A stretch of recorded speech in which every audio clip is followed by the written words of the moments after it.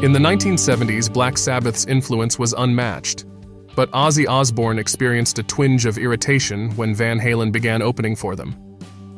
Despite Sabbath's rising prominence, they were initially viewed with skepticism by their contemporaries.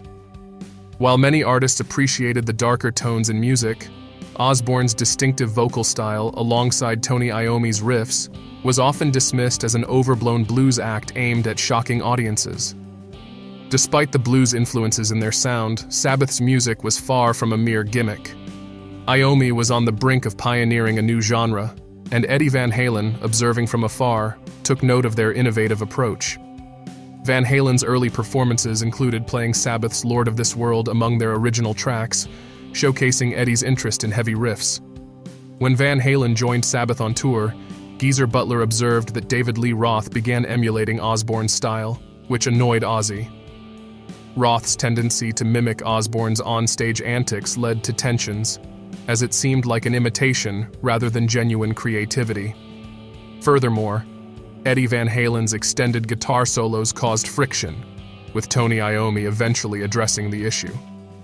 However, limiting Eddie's solos was akin to asking the Beatles to have only Ringo Starr sing all the songs. Solos were integral to Van Halen's identity, and no headliner could alter that fundamental aspect. Eddie's skills and reputation as a guitarist were solidifying, and attempts to curtail his solos were futile. The contrast between Osbourne's imposing presence and Roth's energetic performance was stark.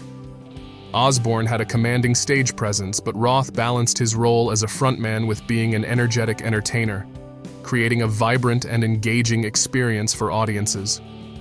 Ultimately, any frustration Osbourne may have felt over Roth's mimicry was eventually set aside.